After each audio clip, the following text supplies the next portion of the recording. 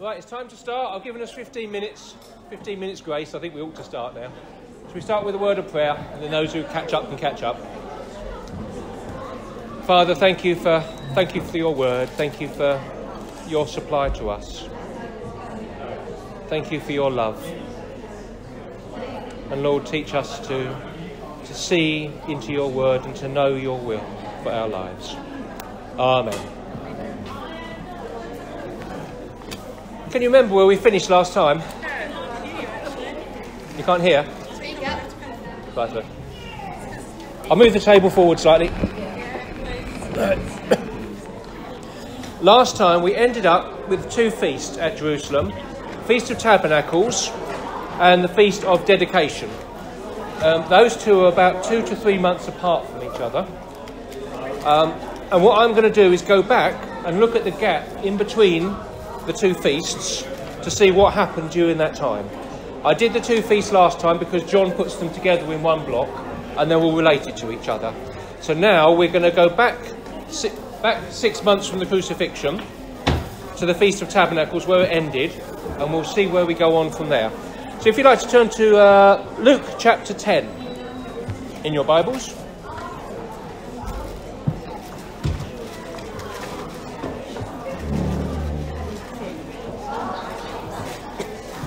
And it's virtually all in Luke this time, because what you will find is this 6 months, or this particular section, is only covered in the book of Luke. In fact, actually, let's go to there should be a map on your table as well. We'll look at the map first. They've only got one per table, I'm afraid. I only printed out one. If you find Jerusalem, which is slightly to the left of the Dead Sea, and up slightly. Dead Sea's at the bottom, slightly up. That's where obviously the Feast of Tabernacles and everything happens. What happens next? Jesus has come down into Judah for the first time in a long, long time. He's now about to send his disciples out, as we can see, and he's going to do a long tour. What we used to in the old days called a crusade, an evangelical crusade. We can't use that word anymore, but yeah, Billy Graham did so. Anyway, and this is the last preaching tour that Jesus is going to do. He will carry on preaching in set locations after that, but this is the last tour from village to village. And what happens, if you go from Jerusalem, he goes probably, can you see there's a long line of villages going up those mountains there? That's up towards Samaria.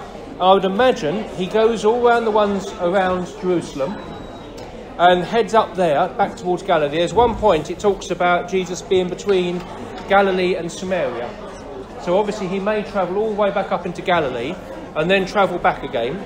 And when he gets back again, that's back to the Feast of Dedication, about 2 to 3 months later. So this is probably a 2 to 3 month preaching tour, going around all the little villages and towns. And what we're about to see is Jesus organises everything in advance. Now I have committed a sin. I have disagreed with my favourite teacher at this point. He puts Jesus going back to the Feast of Tabernacles or Feast of Dedication at a different point to me. I might tell you why. I've changed my mind. There's 2 times in this section we'll read it says that Jesus is heading towards Jerusalem. There's only 2 times that Jesus heads towards Jerusalem after the Feast of Tabernacles. One is to the Feast of Dedication, and the next is for the triumphal entry. He goes close to Jerusalem. He goes to Bethany, where Lazarus is, to raise Lazarus from death, but he doesn't go to Jerusalem. So both times it says he's heading towards Jerusalem, but for the final time Jesus heads towards Jerusalem, he comes up from Damascus to Jerusalem, up via the Damascus road. The Jericho road, from Jericho to Jerusalem. He doesn't come from there, and this actually says he's going to Jerusalem between Samaria and Galilee, which is up high. So if you look, that's up high, coming down. Jericho is down in the valley. So when Jesus finally heads to the triumphal entry, it's from a completely different direction. So I have disagreed with my favourite teacher and the wisdom of centuries, and I'm doing all of this section as one big preaching tour, and we're going to end up back at Jerusalem for the Feast of Dedication. I might be completely wrong, and the likelihood is I am, but don't worry about it. Luke doesn't say when Jesus went to Jerusalem in this time, so it is not critical when it happened. But sometime during this stage, it did happen. Right, let's go to Luke chapter 10. We'll start verse 1. Now, after this, the Lord appointed 70. Have any of you got 72? Some of you might have 72. There's two different versions that come down to us. One's got 72, one's got 70. I don't think it's critical, okay? 70 others, and sent them two and two ahead of him to every city and place where he himself was going to come. So he gets these, I'm going to say 70 because it's easier to, it's either 35 pairs or 36 pairs, whichever you want to go by. And he sends them out, each to each village he is going to. Now this is from Jerusalem, from the Feast of Tabernacles, where they are just trying to kill him as usual. I think there's a number of reasons he's doing this. Firstly, he knows he's got a very short period of time left, and he wants to do this properly. He wants to do it organised. He wants these people to go out to prepare the ground for him, possibly even to find him a place to stay at each place as he goes around. Also, the Pharisees want to get Jesus somewhere away from the crowds, and they want to have a big enough group of soldiers or whatever to be able to get Jesus at that stage. So their little intelligences will be out all over the local area, waiting to see where Jesus is going to be. Suddenly someone comes running in to the priest and say, his disciples are preaching over here. Somebody else comes running in. No, his disciples are preaching over here. And suddenly all these intelligences come in from every direction. These disciples are preaching everywhere. Where do they go to? So it's almost like Jesus is putting up a little bit of a smokescreen in some ways. This is what I think.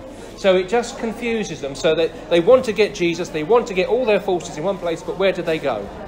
And what's going to probably happen is these disciples will preach, they'll come back to Jesus, he will then go into that town for one day and then move off.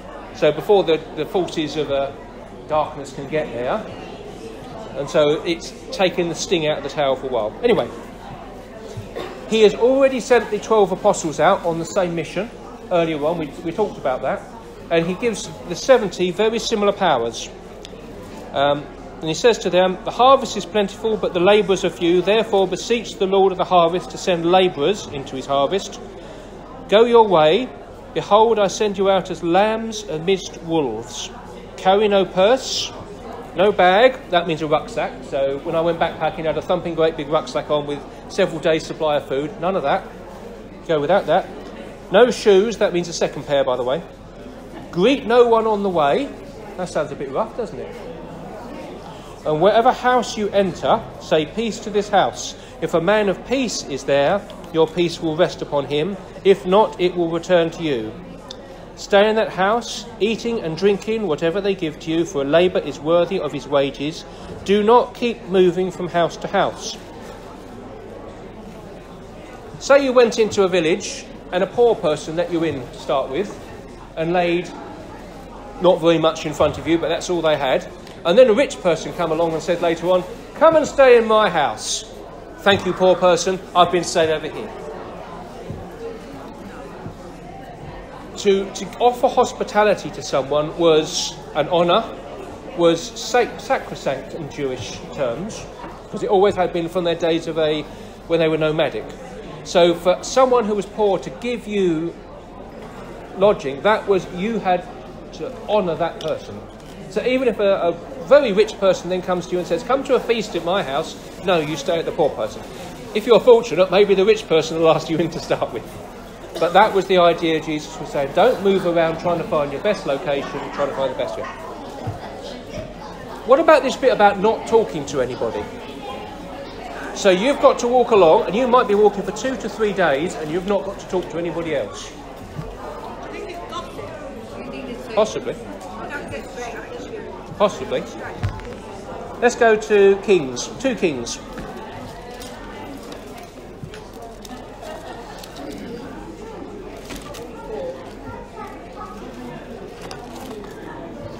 So it's 2 Kings chapter 4. This was in the days of Elisha. Now this, I think, was a standard way of doing things. When a prophet or somebody was sending a message, God would often tell people to do the same thing. So we're looking for Elisha. A lady, her son has just died. She has come to the prophet Elisha and said, please come and sort him out. Elisha, on the other hand, is fairly old and probably can't walk that fast.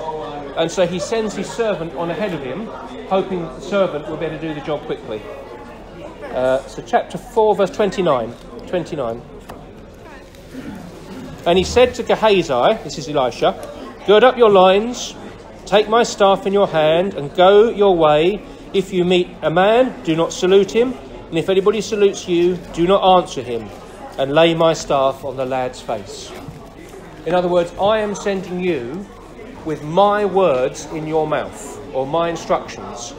You are not to stop and be distracted. You are not to let those words or anything else go anywhere else. So often when God sent a prophet, I mean, there was one poor prophet who could not say anything until God told him to say something. I can't remember which one it was, but he was told, you will not say anything. You will be dumb until I give you my word to speak. So in other words, what I'm putting in you, it's not going to go anywhere in between, it's going to get there. So this is what Jesus is saying to these. He's sending them out like prophets, like messengers. Now, can you see that nice Victorian-looking that picture there? On the right-hand side, you're all looking at that, wondering what it is, aren't you? I grew up with that picture. It's a boys' brigade picture. When I was young, there was two of them either side on the hall that I used to meet. I liked the one on the left. It was a young chap, a young boy, walking along with Jesus, and there was Jesus bending down to his level, and they were obviously having a wonderful time chatting to each other. This one on the other side, he's not looking at Jesus. He's not paying attention to him. I don't like that one. When we were older, we actually took them down off the wall, and I found a little print at the bottom, the messenger. That's what it is. Jesus saying, right, go. Don't stop. Don't meet anybody else. Don't get distracted. You're my messenger. So very old, very Victorian. Jesus is obviously very white. But nonetheless, I like that picture. They tried to redo it since then, but I don't like the modern version. That's why I put that in there, just for the fun of it. So these disciples are sent out. They're given some of the same commands that the 12 disciples were given, which was to cast out demons, to cure the sick. Now, I can imagine they didn't all go out in one mass and come back together. What would probably happen, Jesus said, right, you two, I want you to go off today to this village. I want you to go off that village. And you can imagine them coming back in pairs and telling Jesus what goes on. So I think at the bottom of this section, it's a summary of what they said as they were coming back. So if we go to verse 17. And the 70 returned with joy, saying, Lord, even the demons are subject to us in your name. So they were finding they could throw out demons for the first, and this would be the first time they'd ever done it. They'd have watched it, but they'd have never done it. In the middle, Jesus gives some other instructions. Have you heard about brushing the dust off of your feet? Yeah. You've heard of that? So as you walk out of a place, you brush the dust off of your feet. It's a sign that, I don't even want to have anything to do with you anymore. Yeah. I always look for a biblical reason for that, as opposed to, I hate the lot of you, I'm going away, that type of thing. There's two sections I found. If we go to Nehemiah chapter 5, this is something that Nehemiah did. It's not quite the same, but you see the same principle here. It's verse 12. Nehemiah chapter 5, verse 12. This is Nehemiah talking to some of the rich people in Jerusalem at the time they come back. And these rich people have been lending out money and making the poor people's life a misery by demanding it back. And so there's rules about that in the Bible, about not lending with interest to Jews and things like that. And so Nehemiah's sorting this out. And he's making them make a promise. So we read this.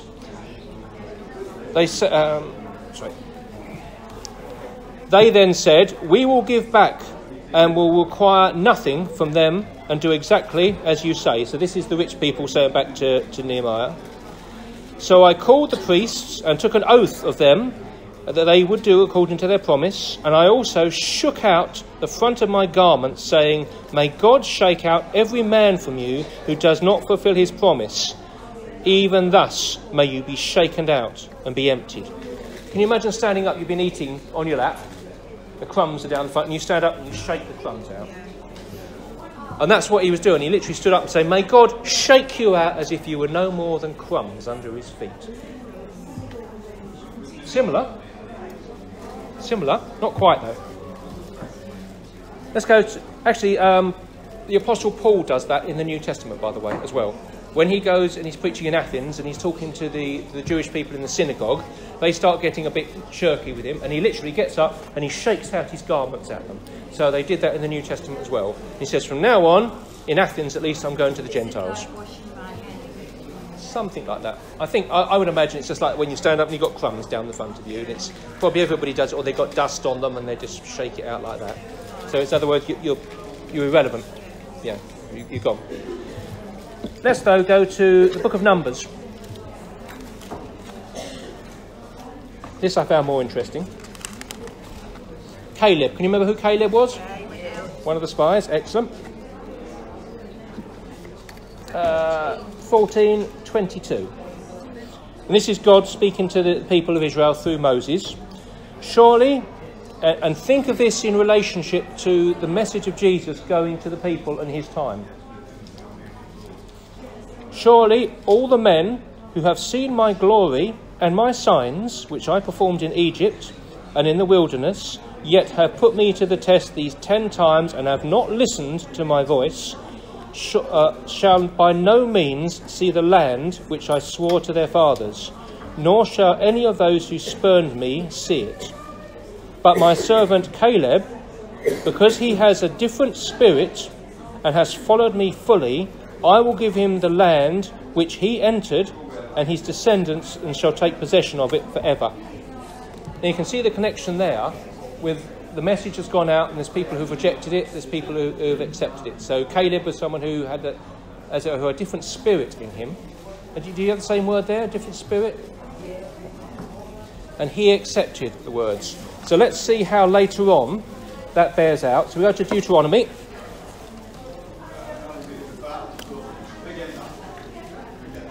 It's chapter 1, 34. And this is, once again, Moses talking back about the same incident. In fact, he's relating now what happened in the past, those original words, to a different generation. And the Lord heard the sound of your words, and he was angry, and took an oath, saying, not one of these men of this evil generation shall see the good land which I swore to give to their fathers, except Caleb, the son of Jephthah. He shall see it, and to him and his sons I will give the land on which he has set foot, because he followed the Lord fully. We've got the feet coming in here. We've got dust on the feet. So Caleb, where he was the spy, and he went out and spied out that land was promised to him. Now Jesus is telling these disciples to go out, to go into that town and preach the gospel. If they reject you, as you go out, you are not part of the inheritance that is due to the kingdom of God. So they were preaching the kingdom of God. In other words, your town, I didn't tread on it. The kingdom of God is not coming to your town. Yeah. And what their message is, that Jesus told them, to let them know the kingdom of God is close to you. And undoubtedly, if the town accepted Jesus, there was someone there who was willing to have him to stay for the night. So probably Jesus would have gone in and stayed with the same people that the disciples went into. Jesus would have gone to that town. If, on the other hand, they rejected him, he would have walked past. So the kingdom of God is not coming to your town. So that's the symbology there.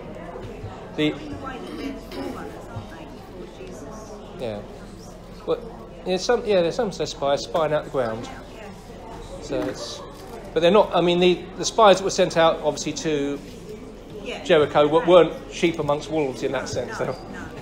But basically. And that's in some ways our job as well, to take the gospel out. Whether we are supposed to brush the dust off our feet as we walk out of a place or not, I don't know. But that's a bit rough. But anyway, that's where that idea comes from. Jack, wasn't it also an insult in Arabic countries to show the sort of the foot? It is, yes. Yeah, so you can show your feet, but you can't show your it's your sandals you can't show. So if you take off a sandal, if you hit somebody with a sandal, that's almost the ultimate insult. If you hit somebody with a sandal. Yes, it's the sandal. So when Moses, yes, yeah, there was a Jewish tradition as well that if there was something called the levirate marriage, which is the brother marrying his sister-in-law if the older brother had died. If he refused to do so, what was supposed to happen is the woman was supposed to take off his sandal and slap him with it. Because he refused to, as it were, she was, as it were, his brother's territory, his brother's possession. Yeah. So, and when Boaz, for instance, swaps sandals with the other man, he's saying, well, you're taking my possession, you're also taking a slap in the face if you're not prepared to do it. So it's, feminists won't like it that the woman's obviously the possession of the man in that sense, but obviously there's far more involved spiritually than just that simple bit on top. Yeah. You can tread on me any day. So. One of the other things Jesus says to we're back in Luke again now. Back in Luke. One of the other things he says to his disciples is that you will be stung by snakes and they won't kill you, and bitten by scorpions. It is a physical thing because it happened to the Apostle Paul, if you remember, after the shipwreck. He was collecting firewood and a snake came out and bit him. Everyone expected him to die, he just shook it off. And from thinking he was a criminal to they thought he was a god after that. But other than that, it is mainly spiritual. Because Jesus, during this, says, I saw Satan falling from heaven. In fact, the word he says, I saw, is to gaze carefully. I think he had a vision from God. And he saw into the future what was going to happen. And he says, I was gazing carefully. If you look at the tenses, which is... so I've jumped on a bit here. So it's verse 18. So Luke 10:18. And Jesus said to him, I was watching Satan fall from heaven. Have you got the same there? Yeah, or saw. Yes, in the past tense as well. So when he's talking about treading on scorpions and things underneath that is basically demons. It is not, as a certain church in America thinks, the genuine thing, and as part of their worship they will get poisonous snakes and see if they can be bitten by it. I think that's putting the Lord your God to the test, I think. So that's what that means. In that context, it's talking about Satan, it's talking about demons. And obviously the disciples had just cast out demons and things like that. So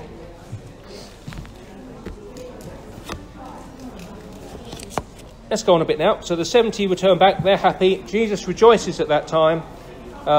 It says, rejoice not because the demons are subject to you, but because your names are written in heaven. I think it is. So that's the important bit there. I'm rushing on a bit here, I'm afraid, because I'm trying to cover 7 chapters today. So you can read a lot of this. A lot of this is self-explanatory, so you can read it at home. Jesus is obviously travelling around the villages now. And a certain lawyer stood up and put him to the test. This is verse 25. Saying, Teacher, what shall I do to inherit eternal life? Now, this guy wasn't asking this because he wanted to know. He was trying to show off.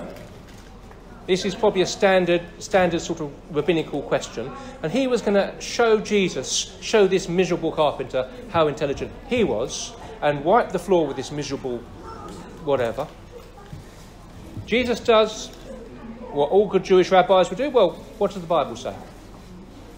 And immediately comes back because he knows the answer. You shall love the Lord your God with all your heart, all your soul, all your mind and all your strength, and your neighbour as yourself. Okay, says Jesus, just do that. And you can imagine him turning around and walking away. At which point the guy goes, oh, hold on a minute. Ha! Who's my neighbour? Who's my neighbour? Throwing back a question. And they had lots of Jewish arguments about this. The Pharisees basically worked out that their neighbour was their fellow Pharisee. So you could be nice to your fellow Pharisee, you didn't have to worry about anybody. They had lots of arguments about this. There was another argument that your Jew was your fellow neighbour. Gentiles weren't. Don't forget about Gentiles. In fact, neighbouring kingdom was Samaria. In fact, Samaria was surrounded by Israel. And so here we have the story of the Good Samaritan, which you all know well enough. I don't have to go into it. So Jesus is turning the tables on this guy who wanted to show off and wipe the floor with Jesus. And Jesus shows him in that story. It's interesting in that story as well. You've got the priest who represented the sacrifices, couldn't save the man. You've got the Levite who represented the law, who couldn't save that man. Who was the Samaritan?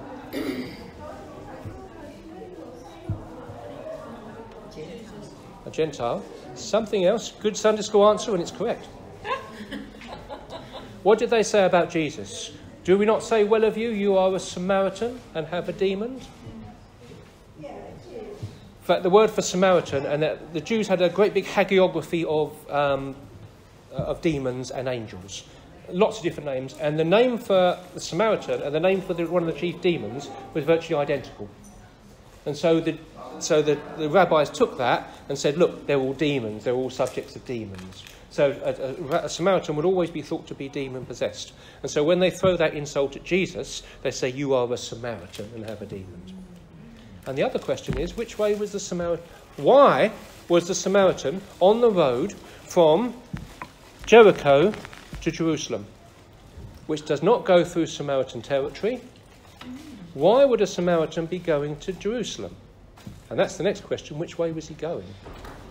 Was he going to the feast? Was he going there? And you notice... Worship of the Gentile and the... Yeah. Yeah, the Samaritans had their own temple higher up. If you find Mount Gerizim, which I think is high near Sychar, I think, a bit higher up, got Mount Gerizim, they had their own temple there. A Samaritan would go there. So, yeah, he wouldn't go near that on that road. So here you have a Samaritan travelling, I believe, up the road toward Jerusalem, saves the man, pays 2 days' wages, and says, I will return on the third day. Pretty good going. That's the hidden message in that message. That's Jesus. The rejected, the despised person. He's the one who picks this broken man up. He's the one who pays for him. 2 days, and he's the one who comes back. I think, yes. Obviously, the whole story on the surface, underneath it, yes. I think it's Jesus.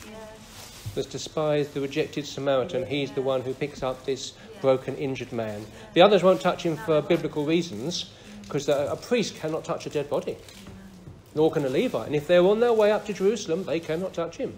They didn't bother to check whether he was dead or not. But, probably for other more selfish reasons. But that's what I think in that story anyway. Let's jump on. Mary and Martha. Mary and Martha lived in the town of Bethany. So if we look at the map, Bethany is just below Jerusalem, or just to the right of, going towards the Dead Sea. So you can see he was going around the towns at this stage. Undoubtedly, the disciples would have gone into Bethany already. They would have already preached. They would have been invited into their house. And then this is Jesus coming on later on. I can imagine in each town what would happen. Jesus would turn up overnight. He would stay in a house. The next morning, he would start preaching. By the time the news had got to the Pharisees, he would be off to the next village and stay overnight, and so forth like that. That's what I think was happening here. Yeah. So here, obviously, he's coming in at night to Mary and Martha's house. Martha is being the perfect hostess, as all Jewish women should be, as all ladies should be, the perfect hostess. Christmas dinner, I lay my cards on the table. It's got to be absolutely perfect, hasn't it? Everything's got to be absolutely perfect. Mary, on the other hand...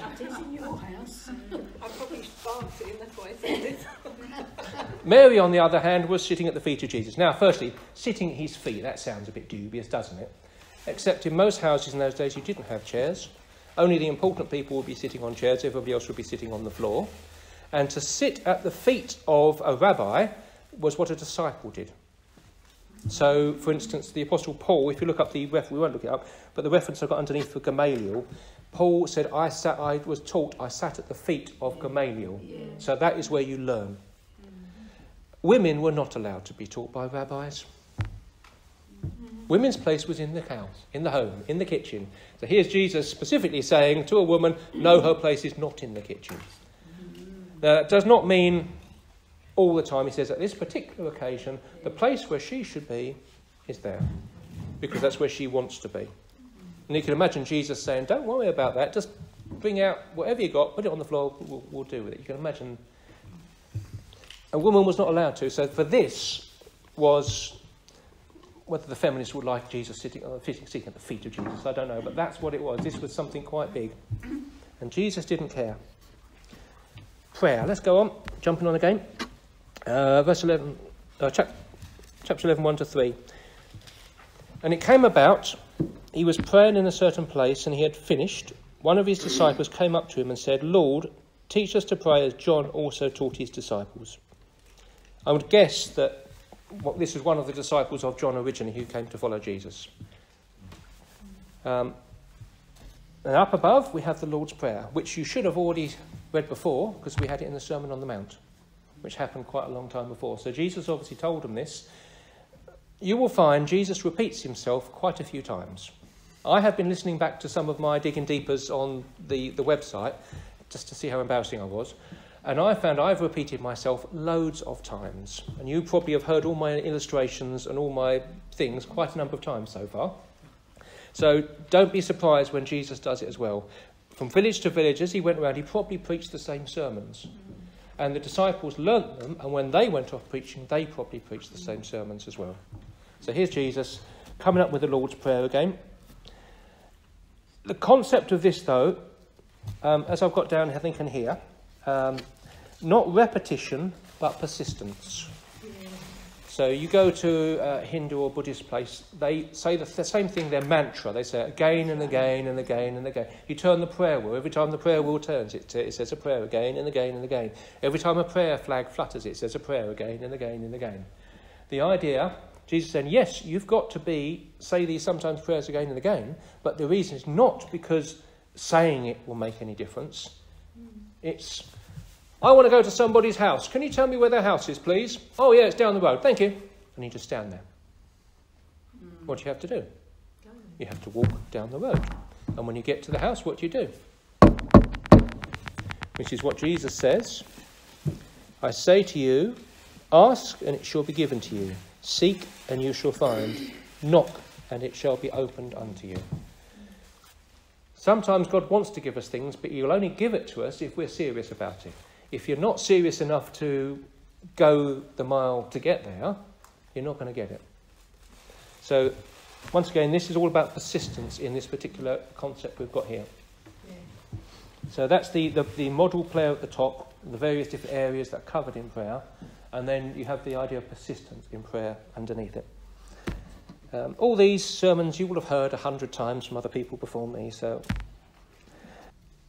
look, 11:14. And here he's gone on again. And he was casting out a demon, and it was dumb. So dumb demon, what type of miracle is that? Messianic. Is it the one that only the Messiah can do? And it came out, and when the demon had gone out and the dumb man spoke, the multitudes marvelled. But some of them said, he casts out demons by Beelzebub, the ruler of the demons. And others, to test him, were demanding of him for a sign from heaven. That one's from hell. We want one from heaven, please. So this has happened before. It doesn't actually, in my one it said the Pharisees blaspheme here, but it doesn't actually say it was the Pharisees. So it could have been normal people in the crowd. Remember, the Pharisees have, as it were, been throwing mud constantly. Some of it's starting to stick now. We're starting to see reflections coming back from the crowd as well. In verse 17, he knew their thoughts and said to them, any kingdom divided against itself is laid waste, and its house is divided against itself will fail. We've seen that with civil wars across the world at the moment. The country, like Syria, has been torn to shreds. And other people are now moving in and taking over. So the kingdom itself has been destroyed. So Assad is now only a puppet of other groups that are, using him for their ends. So any kingdom against itself will be destroyed. So this is Jesus saying, look, if I'm Satan, attacking Satan's troops, then this kingdom of Satan's destroyed. End of story. Obviously not. Two illustrations he gives. He says, when a strong man, armed, this is verse 21, sorry. When a strong man, fully armed, guards his own house, his possessions are undisputed. But when someone else stronger than him attacks and overpowers him and takes away all that is his armour and all he relied on and distributes his plunder. So this is talking about Jesus here. I'm coming, I'm stronger than Satan. This is what's happening.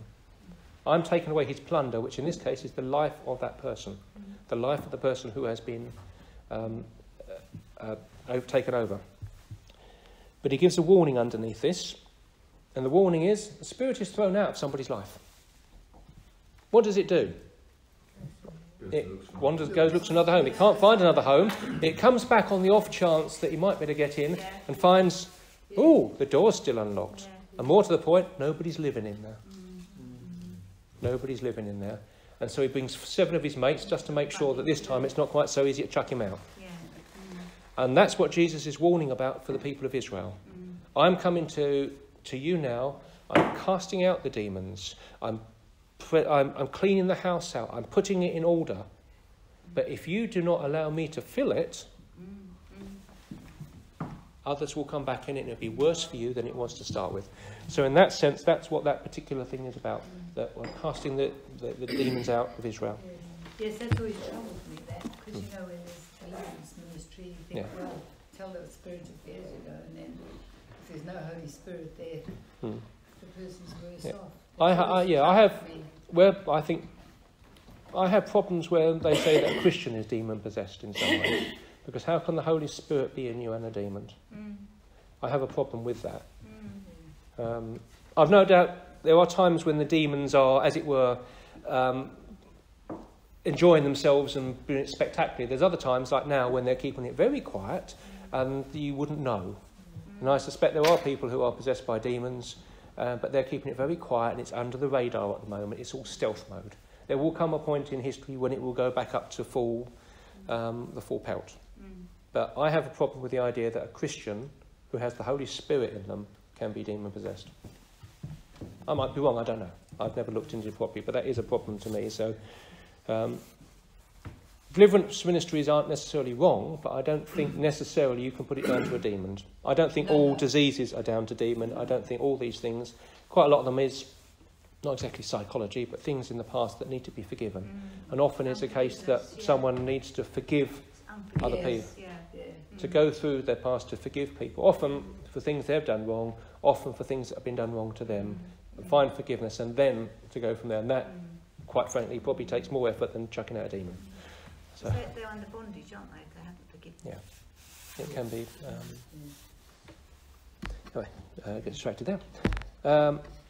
Jesus said to them, actually, if I, with the finger of God, cast out demons, then know that the kingdom has come upon you. I think if you can find that verse, I didn't write down which. Verse 20. Chapter 11, verse 20. If I cast out demons by the finger of God, then know the kingdom of God has come upon you. The finger of God, where does that come from? Old Testament, 10 Commandments. And also the rising. Belshazzar's feast. Yeah. I found an earlier one.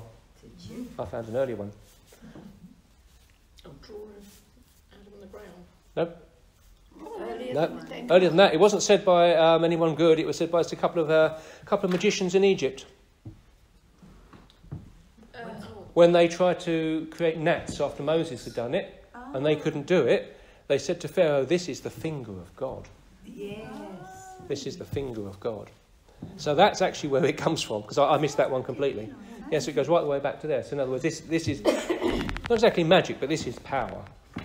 So often it says in the Bible, God stretches out his hand. Yes, outstretched arm, isn't it? Outstretched arm and an open hand.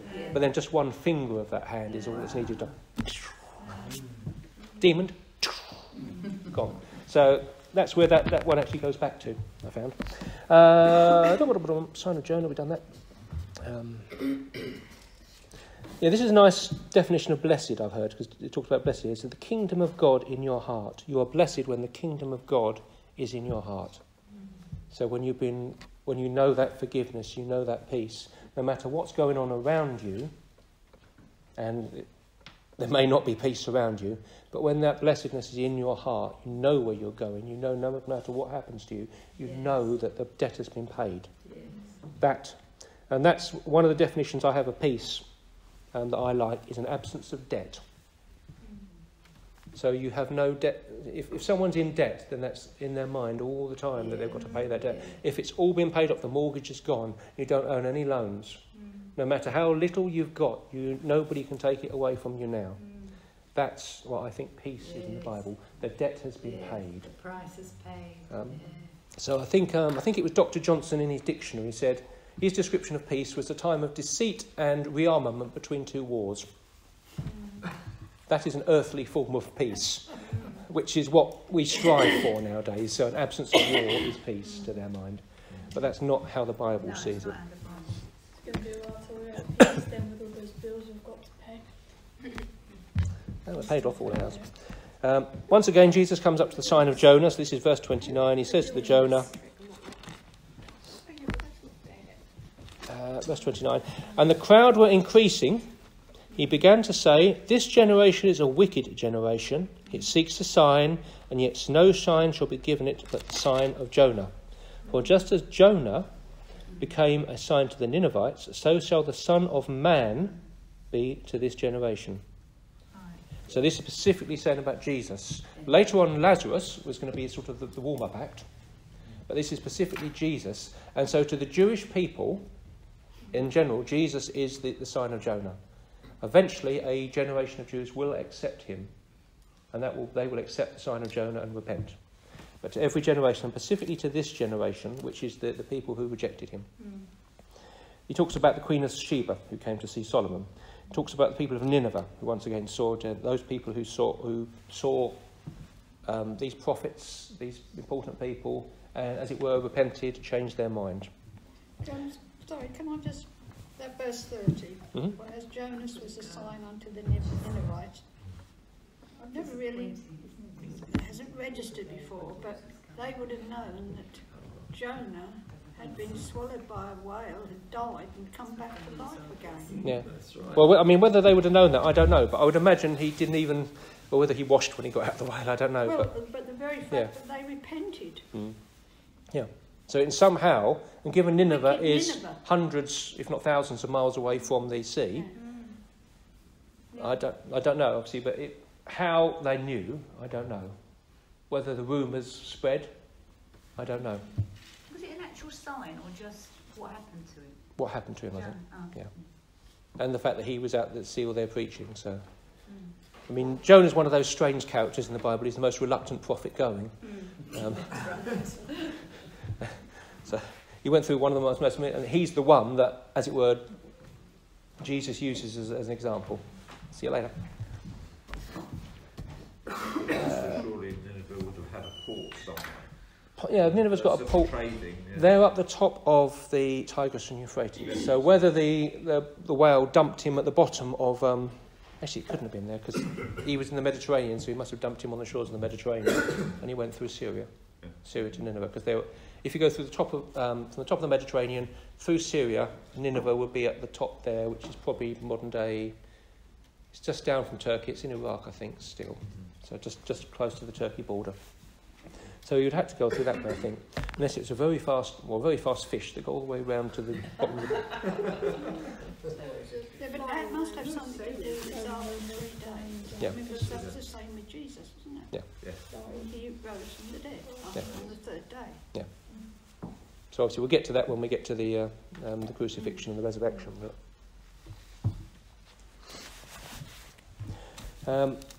the lamp of the body. Once again, it's another illustration Jesus has used before. Verse 33 this is, no one after lighting a lamp puts it away in the cellar. This is God. He has lit the lamp. He has lit Jesus, the light of the world, as you heard in the church today for the sermon. He's not putting it out. Whether you see the light depends on what your eyes are like. So where it talks about the lamp of the body is the eyes, this is verse 34. What you can think about is the windows. The windows of the body are the eyes. If they see the light, it goes into the body and you see. If they're dark, if you're blind, you don't see. And that is obviously the image he's putting here at the moment. The light is lit. Are you going to see it or not?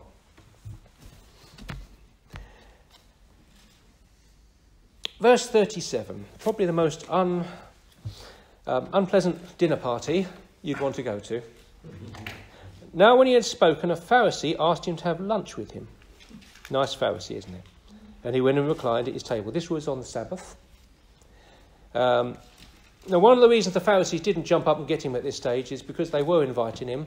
He was protected by the laws of hospitality. So that's why they couldn't arrest him or anything like that. But nonetheless, they weren't being exactly nice to him. Beforehand, we've talked about the rules of cleansing. And here's Jesus, who followed the rules of cleansing, because we know in the past the Pharisees accused his disciples of not doing it right. Here's Jesus going in verse 38, and when the Pharisees saw it, when the Pharisees saw, he was surprised that he had not first ceremoniously washed his hands before taking the meal. This was something Jesus did on purpose. You're supposed to pour water 3 times over your hands like that, just to prove that you've cleaned your hands. Jesus didn't do it on purpose. He was out for a fight. And they get it. And verse 39, and the Lord said, now you Pharisees clean the outside of the cup and the platter, but the inside is full of robberies and wickedness. Here we go for it. You foolish ones, need to make the outside, make also the inside. And then we get to verse 42, but woe to you Pharisees for paying tithes. And verse 43, woe to you Pharisees, woe. This is a fun dinner party, isn't it? And then one of this, a scribe is a Pharisee who has learnt the law off by heart. This is their law. And he gets to the point, he doesn't mind him taking the mickey out of the Pharisees, these lesser Pharisees, but now he's taking the mickey out of him. You're by having a go at these, you're criticising me. You want a bit of the action? Okay, woe to you scribes. You make laws that are hard to bear, then you don't even put your little finger on them. Oh, this was a fun dinner party. I think Jesus was spoiling for a fight on this one because he started it. And we go down to verse 53. So when we get to the end of it, and when he left there, the scribes and Pharisees began to be hostile. I wonder why. And to question him closely on many subjects, plotting against him to catch him in something he might say. This was a particularly unpleasant dinner party. There's going to have another one later on that I think is slightly different. They weren't trying to be nice to Jesus here. They were trying to catch him out on something. He fought this one. Jesus is very cheeky in these things. Yep, I think so. On to chapter 12. Oh, I suppose it comes to 17. I'm not going to manage this. I'm going to have to jump a whole load of these things, I'm afraid, to finish this off. You can look up some of the notes I've got here. Just keep going. Right, chapter 12. Under these circumstances, when so many thousands of the multitude were gathered together, they were stepping on one another. And if you look over the other side, I have a multitude. The other side, I've got a multitude there. Jesus began to say to his disciples, first of all, beware the leaven of the Pharisees, which is hypocrisy. For nothing will be covered up that will not be revealed, and hidden that will not be known. This refers not merely to the Pharisees, that they're sort of all nice and proper on the surface, but all horrible inside, but also to the Christian. Nothing that any of us do will be secret, which is alarming. One day, everything will come out. If not on this earth, then before the throne of God. Though fortunately for a Christian, it's forgiven before we get there. But also, Jesus is saying this about his teaching. In another place, he says, look, what I am whispering to you in quiet, you've got to shout from the rooftops. But you cannot assume that anything you say behind someone's back will not be shouted out. I mean, I work on the principle I will never say anything to someone behind someone's back I would not say to their face. Which means sometimes I say nasty things to people. But better to do that than be nice to people than stick the knives in their back, I think. But this is Jesus warning his disciples. So what reference are you looking at? Chapter 12, Verses what? verse 1. Verse 1 onwards. It goes down, beware the leaven of the Pharisees. If you read the whole section, is so chapter 2, for instance, verse 2, but there is nothing that will be covered up that not will be revealed, or hidden that will not be known. According to whatever you have said in the dark shall be heard in the light, and what you have whispered in the inner room shall be proclaimed from the housetop. I say to you, my friends, do not be afraid of those who kill the body, and afterwards have no more they can do to you. If you think of China at the moment, the Christians are being persecuted. You don't know who is working for the authorities, and you might be in a small group of people, and every word you might be saying might be going to the authorities.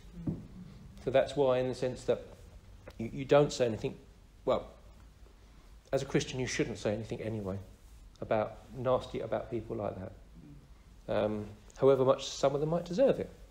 Verse 13 of chapter 12.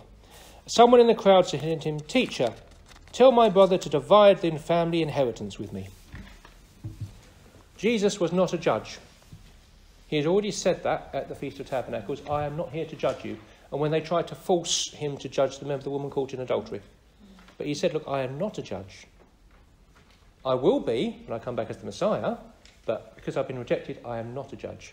So Jesus rejects this one, and he comes up with a famous parable. There's a lot of famous parables, by the way, in this particular section from Luke. And here's the rich fool, the man who had a whole bumper harvest come in. What does he do with it? I know, I'll knock down all my barns and build larger ones. Isn't that be wonderful? He asked advice from the wrong person. He asked himself. And he gave himself bad advice. And Jesus said to him, you fool, tonight you will die, and then who will get what you've given? The most important verse in that is actually verse 34 of that chapter. Where your treasure is, there will your heart be also. So where do you store your treasure? On heaven or on the earth? And the treasure we store in heaven is not gold and possessions and things like that. We have a similar, more difficult parable that Jesus tells in a while. Remember the story of the unrighteous steward? Yeah. The one who is accused before his... He may have been falsely accused.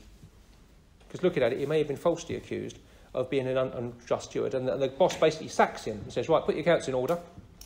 What a boss should do is say, right, put your accounts in order, let me have a look, and I will decide. The boss just sacks him and then says to get the accounts in order. And he goes, well, if I'm going to be treated like that... And he starts changing some of the bills to get people on his side. Yeah. And it says that the master, or the Lord, his Lord, said, oh, that was a bright idea, wasn't it? That was a cunning thing to do. And Jesus holds this person up as an example to us. And we're thinking, what? What's that? But what Jesus is saying is, look, he was using his brain, using the resources he had at his disposal for a short period of time, thinking about the future. That's what you've got to do. You've got to take that aspect of it, take your resources that you have for a short time in this life, and think of the future. What's your future? On this earth or in heaven? What are you doing with your resources to send treasure up to heaven? Are you sending people up to heaven, which is the important thing, so that when you get to heaven, those people that your life ministered to will be waiting for you to welcome you? And that's what Jesus is doing there. So this whole section about money and things like that comes into that. I think I've jumped ahead at least 2 chapters now. But the idea is where your treasure is, there will your heart be also. So what do you value the most? This is Jesus talking about him being readiness for when he comes back again. He says, whether I come in the second watch or the third watch and find them so, blessed are those slaves. This is slaves who the master has set to wait for his return. The second watch goes from 9 o'clock to midnight. The third watch goes from midnight to 3 o'clock in the morning. So in other words, this is after, so 9 o'clock will be dark, or probably after 6 o'clock in Israel will be dark. Those servants are waiting. And it might be at midnight, it might be at any time those. When they come back, blessed are those who the master finds waiting. And I'm going away, I'm coming back again. You've got to keep... At the beginning of that section, it says, verse 35, be dressed in readiness and keep your lamps alight. So I'm going away, I'm coming back again, be ready. you're servants of God. What you say in secret will be heard out loud. What you do with the treasures that you have been given, the mammon, the wealth of this world, will be required of you, what you do with it, and I will be coming back. So this is once again to his disciples more than anything else. Chapter 12, verse 49.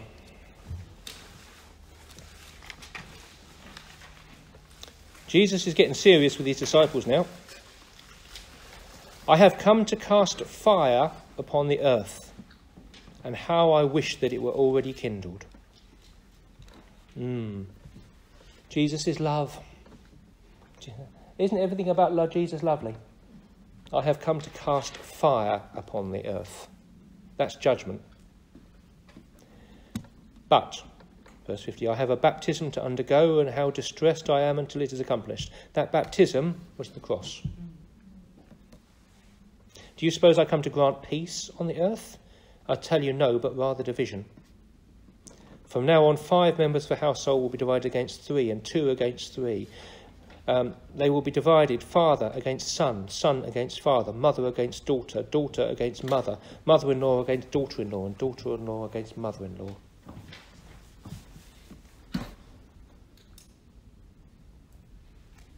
We don't really teach that for the church, do we? No.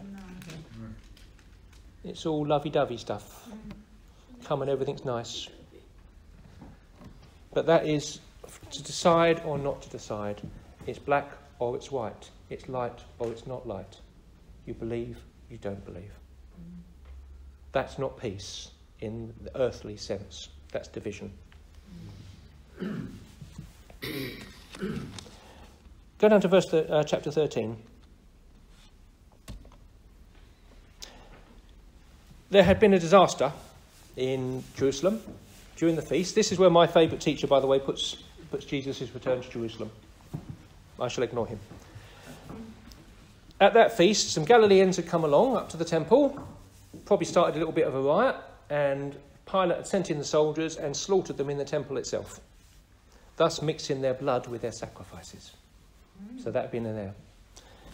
And Jesus said to them, well, do you reckon they were more sinful than anybody else? Because that's the Jewish teaching. If something nasty like that happened to you, it's because you were a sinner.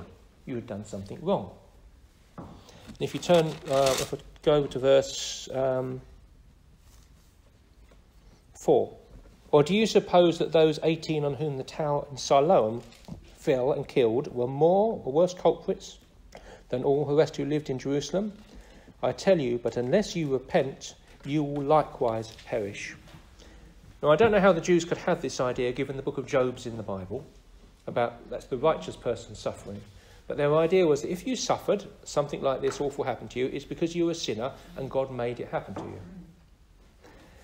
There's also something else going on there. There's a prophecy going on here. That last little bit, in verse 5, I tell you, no, but unless you repent, you will all in likewise perish. So how could they all have towers fall on them? How can they all have their blood mixed with their sacrifices in the temple? 40 years later, when the Romans surrounded Jerusalem, all the fighting men were on the towers when they started collapsing, because they'd been undermined by both sides, and so most of the fighting men died on the towers. But some of them made a final stand in the temple, and the Romans slaughtered them in the temple itself. So this is looking forward. This is a warning of what will happen at the destruction of Jerusalem if they do not repent and change their mind about Jesus, in these 2 little verses here. And just below it, you have the parable of the fig tree, a fig tree that was not producing the fruit.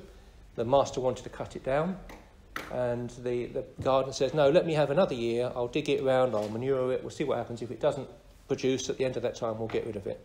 This is actually, I think, almost Jesus saying to God, look, this Jewish nation hasn't produced the fruit, but can we have more time? And the more time is the preaching of the apostles.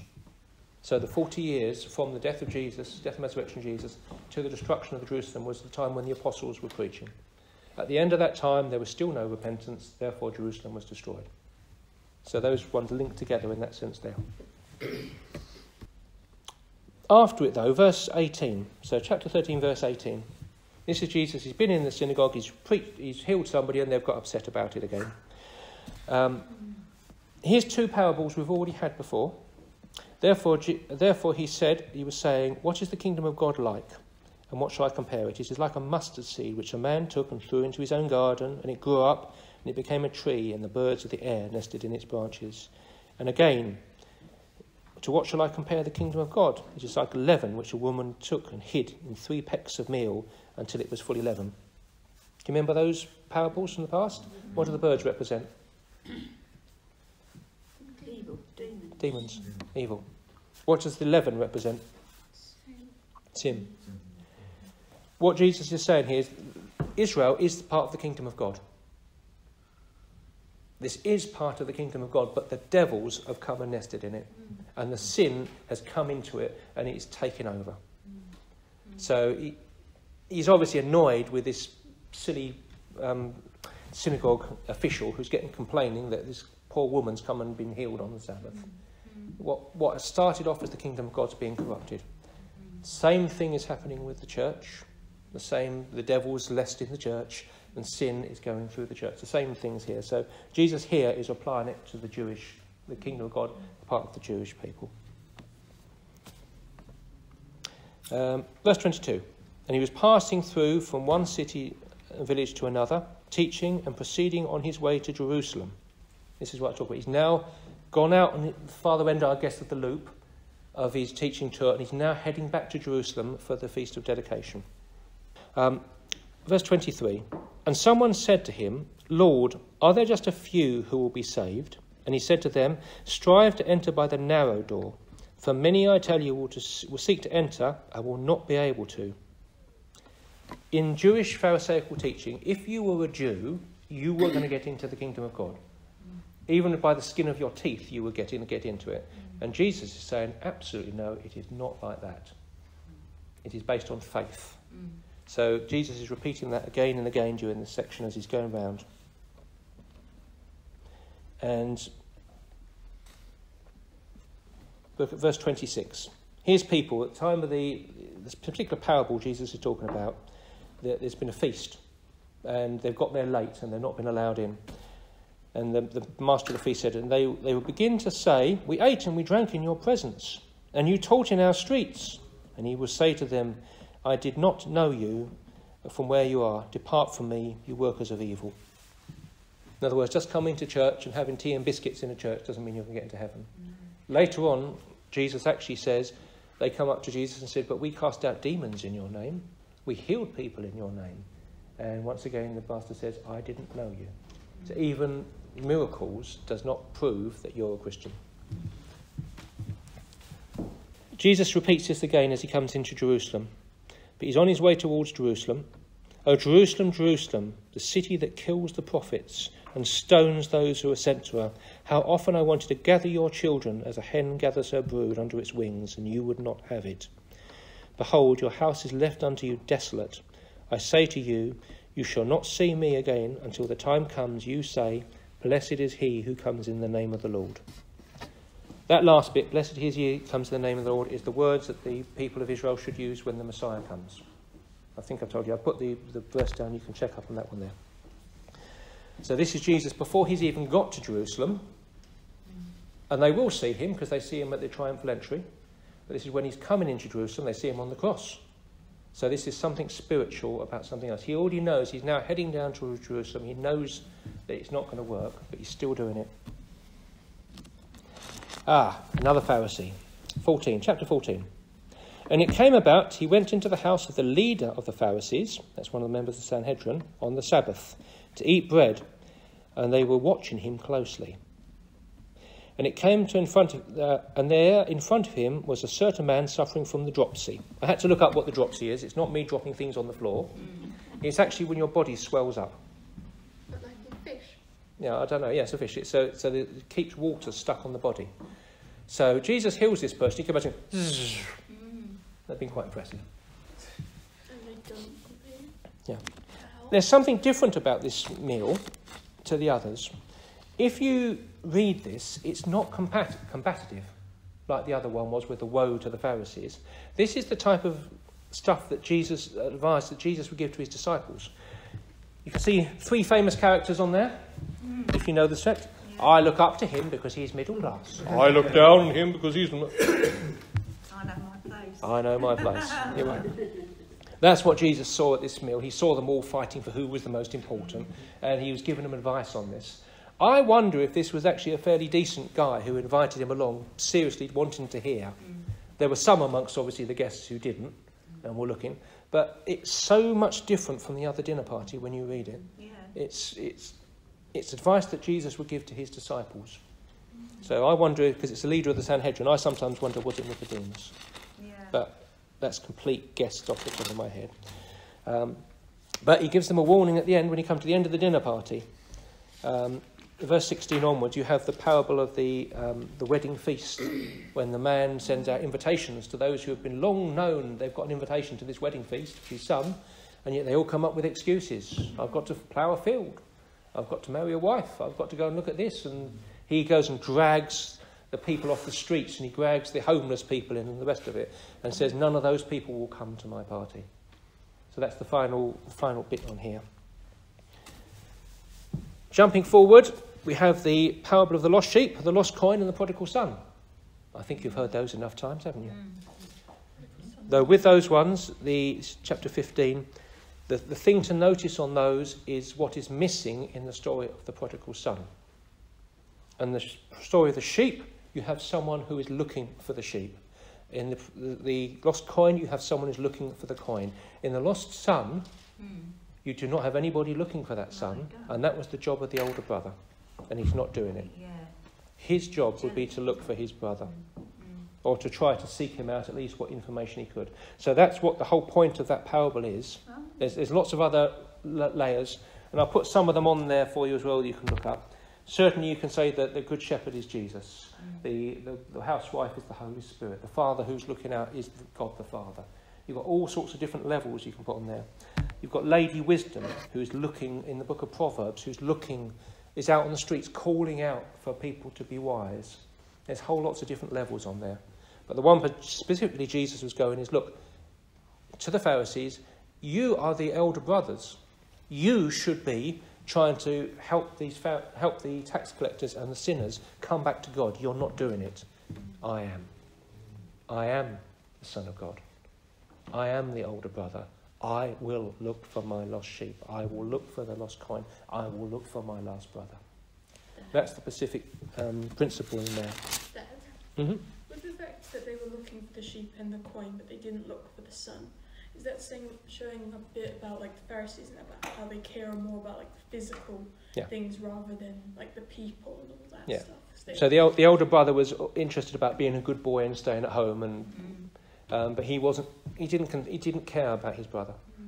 I mean, whether he physically would have gone to look for him, or maybe he would have sent out people, but certainly the older brother knew what his younger brother had been doing, because it says, "Your younger brother, my younger brother has or your son has wasted your money with harlots." In other words, he knew what his brother was doing in a foreign country, so he had information. In a way, he didn't care for his dad either, because he probably saw that his dad was grieving for the loss of his son. No. And he just thought, I'm going to keep looking after the house. Yeah. I'm not going to do what he actually needs me to do, or he's wanting me to do, which is to find my brother. Yeah. So. Yeah. The father had servants who could look after the sheep. He didn't. If that brother had gone and said to his father, "I want to go and find my brother and try to bring him back," he would have done it. So in that one, it's the absence of someone searching in that final one that Jesus was bringing out in that particular story. Wise use of mammon, we've already done that story. That's the unrighteous steward. I jumped ahead on that one. So there's a phrase in the Old Testament.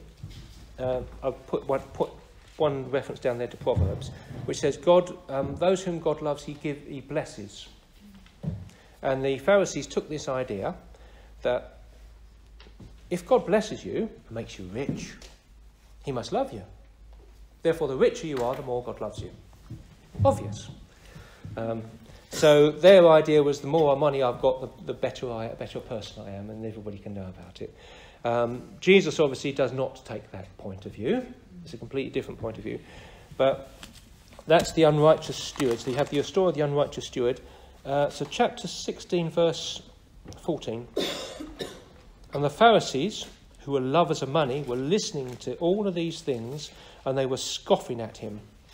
And he said to them, "You are those who justify yourself in the sight of men, but God knows your heart.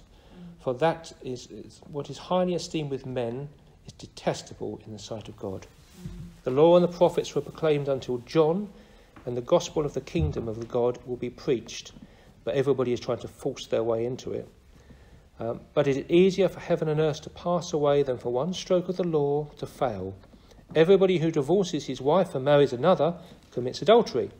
And he who marries another, who is divorced from his husband, commits adultery. Why is that suddenly a bit about adultery in there? Why has that suddenly turned up? Maybe he just took an example of a law, but there's probably something more about this.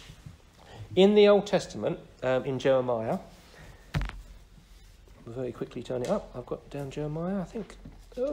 Jeremiah 31.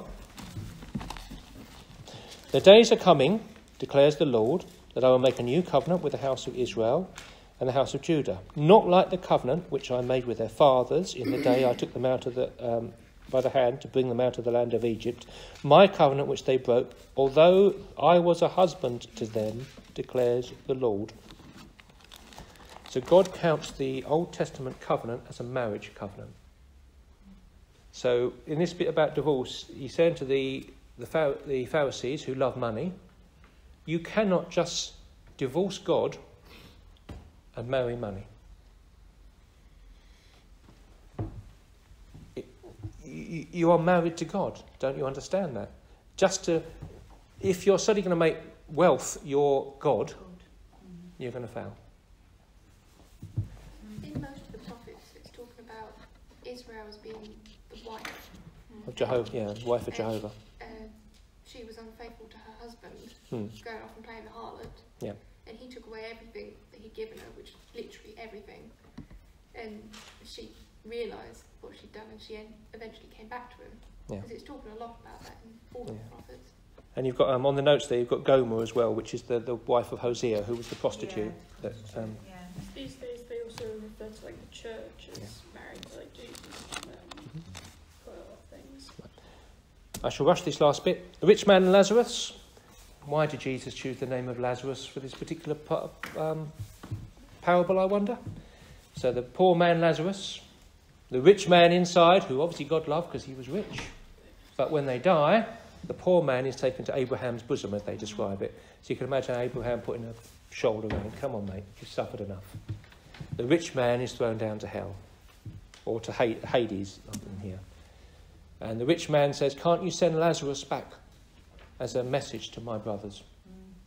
And Abraham says, if they won't listen to Moses and the prophets, will they listen to a man called Lazarus who comes back from the dead? Which obviously may come into the story at a slightly later date. Let's just jump over to Luke 17. Verse 11. Jesus is now on his way back to Jerusalem for the Feast of Dedication. And it came to pass, he was on the way to Jerusalem, that he was passing between Samaria and Galilee. So he's coming down from above. And he entered a certain village. 10 leprous men who stood at a distance met him. They raised their voices, saying, Jesus, Master, have mercy on us. And he saw them and said to them, Go, show yourself to the priest. And it came about, as they were going, that they were cleansed. Now one of them, when he saw that he had been healed, turned back to glorify God with a loud voice. And he fell down on his face at his feet, giving thanks to him. And he was a Samaritan. And Jesus answered and said to him, Was there not 10 cleansed? But the 9, where are they? Was no one found to return to give glory to God except this foreigner? And he said to him, Arise, go your way, your faith has made you well. While they were lepers, they were equal. As soon as they were healed, 9 of them were Jews. 1 of them was a Samaritan. Actually, the Jews would have to go to Jerusalem to the temple. The Samaritan would have to go to Mount Gerizim. But the Samaritan comes back to Jesus. Interesting point here. What did those 9 Jewish lepers have to do now? They have to go to the temple. They have to present themselves to the priest. They have to say that I have been healed. What was the healing of a leper? Messianic miracle. So 9 people are about to walk into the temple and present themselves and say, I have been healed, to which the high priest would then have to set 9 separate sets of investigation to find out whether they'd been healed, and if they had, then the person who healed them would be the Messiah. This is where I'm putting Jesus' return to Jerusalem for the Feast of Dedication. So he sends 9 messengers ahead of him to prove he's the Messiah. But when we get to the book of John, which we've read already, so I'll just read this out to you at the last bit. Now, at the Feast of Dedication, and at the time of the Feast of Dedication took place in Jerusalem, and it was winter, and Jesus was walking in the temple of the portico, and the Jews gathered around him, saying, how long will you keep us in suspense? If you are the Christ, tell us plainly. At that time, 9 lepers were in the temple being checked over. So that adds that thing. Thank you for your patience. I've gone over a lot there. That's a whole I wanted to get that section done in one piece. That's a big, long tour that Jesus did. Obviously, we've done the Feast of Dedication, after which we'll carry on from there next time. We're heading towards, obviously, the Holy Week, which will probably take the rest of the year. So, shall we finish with a word of prayer? Yeah. Father, thank you for patience. Thank you for your patience above all else. That you are willing to put up with our foolishness. And you're always willing to give us more chances, to dig us around, to prune us, to tend us. Lord, may we always give fruit back to you. Lord, help us to understand and to know your will for our lives. Amen.